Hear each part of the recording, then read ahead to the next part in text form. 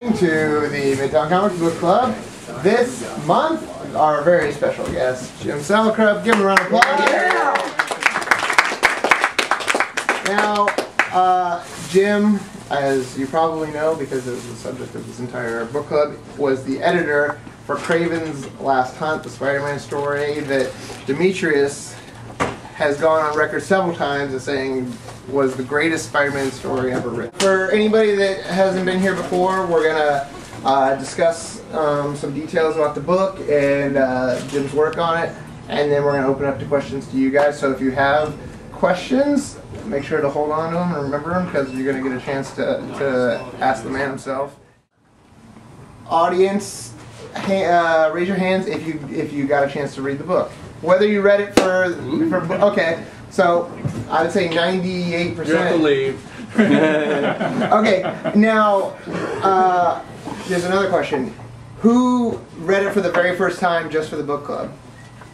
All right. Smaller percentage, but that just proves that we did our job of the book club, because you guys just read an awesome story. Who regrets it? We'll see if we can do that. Who regrets it? No one? Okay, all right. We knew that. So, Jim, I guess the first thing I want to just get a history of you coming in with Marvel. So how did you get started being editing at Marvel? Oh, a kid growing up in the Bronx, in the projects. I loved comic books and TV and movies and pop culture in general.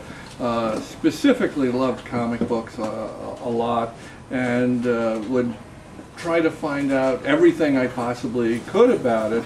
In those, this was in the early 60s, no internet, I couldn't Google anything. It was all, you know, precious few books about the comic book industry. Right. It was like Pfeiffer's book, I think in the late 60s, Steranko's History of Comics. They were fanzines. I would try to subscribe to as many as I could. And somewhere along the line, I just decided, you know, I love this so much, I have to be a part of it. I want to be in comics. I think I was hoping to be maybe an artist or a writer.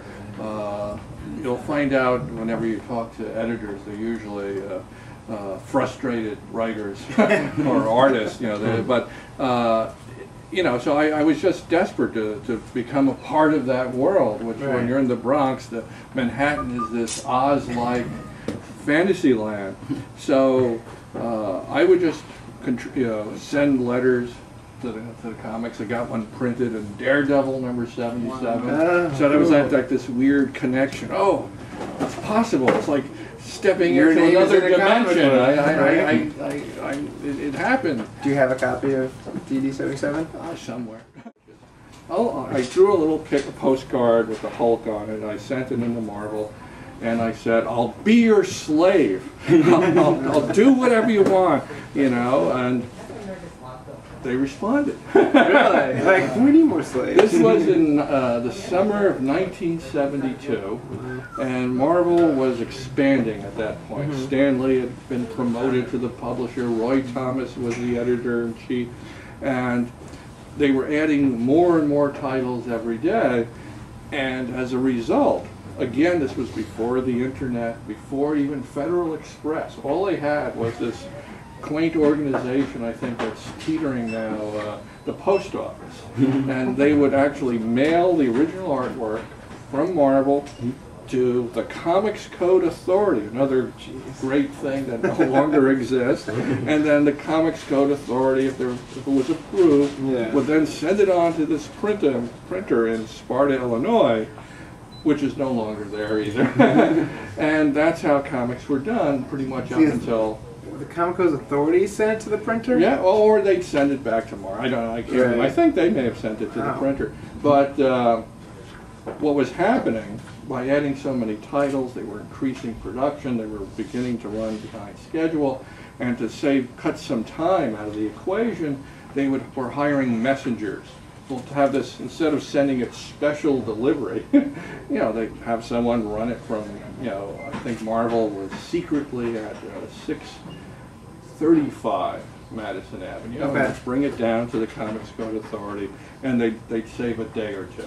Right. And one of the guys who was like Stan's Stan Lee's right-hand production man in the 60s was a guy named Saul Brodsky. And he was looking at the invoices. He was in charge, like running the office and all that, and noticing they were starting to pile up. I addressed my postcard to Roy Thomas saying, "I'll be a slave." And Roy had a fairly enlightened policy that instead of just hiring anyone, you know, for any job, you know, even like the job was technically a messenger job. Yeah. And you know, I don't know if any of you are messengers or have been around messengers. A lot of them would just, you know, come in, where's the guy go? And and they'd probably be sitting there smoking all day, just waiting to deliver the next package. Whereas Roy figured, hey, we're so understaffed. If we get some kid who knows something about comics, we could keep them busy and making photocopies. What interns do in comics now? So I got this postcard, I think from Mary Mack, saying, "Come down to our real address." I went down there, got a guided tour of the bullpen by John Romita Sr. Up until then, my name at home was always Jimmy. My parents called me that. In school, I was always James. John Romita Sr. asked, "What's your name, kid?" "James, sir." And he said, "Okay, Jim, this way." And from then on, I've been known as Jim Salicrup, christened by John Romita Sr. Saul Brodsky loved my, you know, "I'll be a slave for free" offer and wanted to take me up on it. Roy Thomas, thanks to him, he said, "Pay the kid." So one of the great things that happened, that's never happened to me since, is like living in the Bronx and even getting, you know, the minimum wage back then. Working at Marvel, right away I was getting all my comics for free. That cut out one of my biggest expenses. And I actually, after a month or two, reached a moment in time that I don't think I'll ever reach again, where I got to the point where I thought, I can't think of anything else to buy. I got everything I want.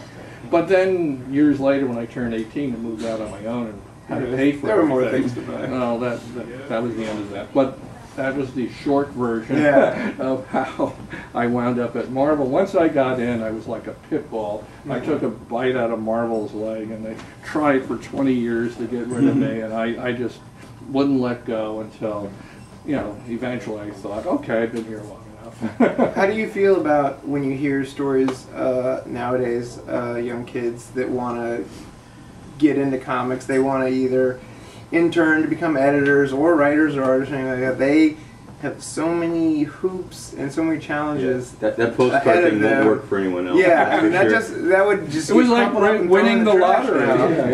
Well, you never know. I mean, over the years, you know, I've hired lots of people, other editors. You know, everyone's getting a break somehow. Yeah. And you know, obviously, there's only, you know, so many companies, so many publishers, but at the same time, there are probably far more opportunities now than back then as well. Right. I didn't have the option to post my own comics online and, you know, or print them out as, I could have printed, I could print them as mini comics or something like that, but the kind of distribution you could possibly get online, or there was no direct market, you know, comic book stores were unheard of. So this whole sense of community that exists today, the conventions every other, you know, week somewhere in the United States. So there are opportunities. It is frustrating, and I've seen people like this where they say, I want to write X-Men. And it's like, well, you're really narrowing, you know, I just some old people out there that want to do that. Well, you know, like Judge Sonia Sotomayor, Justice Sonia Sotomayor did a memoir recently, and one of the, you know, she said, I wanted it to be, you know, for children and inspire them, and she acknowledges in her introduction, well, you're on the Supreme Court. How many Supreme Court justices are there? I'll ask you. 12? Yeah, Is it 9? Is it 12? 9. 50 were. So, you know, like, it's great to inspire children, but there's only like 9 openings, and each one of them gets that job for life. Right. Wait, so how did Sotomayor get the position? Did she send a postcard with the drawing of the whole? I will be. She came from the Bronx, grew up in the projects, read Nancy Drew, which is published by Papercutz, had a graphic novel for him. But, you know, she was mainly interested in, you know, law and justice and all that, and never expected to be on the Supreme Court. But the point being is that, you know, there are only finite openings and very, you know, specific. You know, the better thing to do, in a sense, is also what I did. It's just like I was so general in saying I just want to be in comics. Yeah. You know, I didn't care what it was. And from being an intern, anyone who's lucky enough to become an intern, I learned so much through osmosis that when I was at the Marvel bullpen, I was around every day. There was Stan Lee and John Romita and Roy Thomas and Herb Trimpe and Marie Severin, Frank Giacoia, Steve Gerber, George Russo's.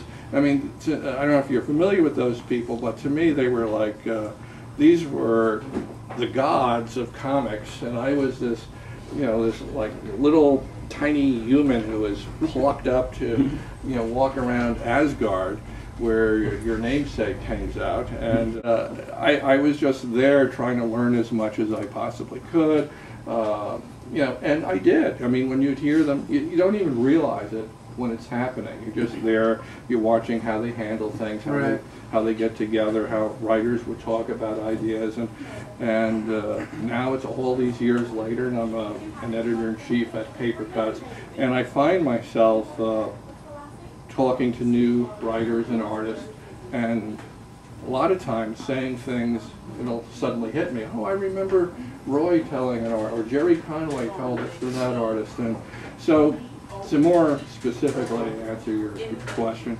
yeah, sure, it's hard. I think any creative field you choose, I don't think there's any, you know, one that you could pick where you just show up. Okay, I got my guitar, can I be a rock star now? You know, it's like the competition is near impossible, and sort of, you know, the most insightful thing I ever read about it was an actor was interviewed once, I can't remember who it was, but the actor was, you know, pretty self-aware for an actor, and saying back in acting school, you know, he didn't think he was the most talented one in the class. Yet he was the one who later became a big movie star. And he doesn't think it's because he was so great. He said he was the only one who didn't give up. So it's a lot to be said for persistence, and just if you really want to do it, it's no guarantee you'll succeed, but if you just keep at it and keep trying every possible thing you can. And I think, you know, there are opportunities, you know, like you can one way or another, even if you have to publish it yourself or put it online, and, you know, use Facebook to tell every relative and friend you have, look at my comics. You know, you could do something. It's not impossible. But you're saying that people from the Bronx have the odds stacked in their favor. That's what I. Well, that goes without saying. I believe Stan Lee denies he's from the Bronx. He grew up in Manhattan, but he did go to Bronx Science High School. People like Will Eisner and Jerry Robinson and Bob Kane, and I could go on. The Bronx has brought forth a tremendous amount of you know, great people in the comic book world, and I think it still does.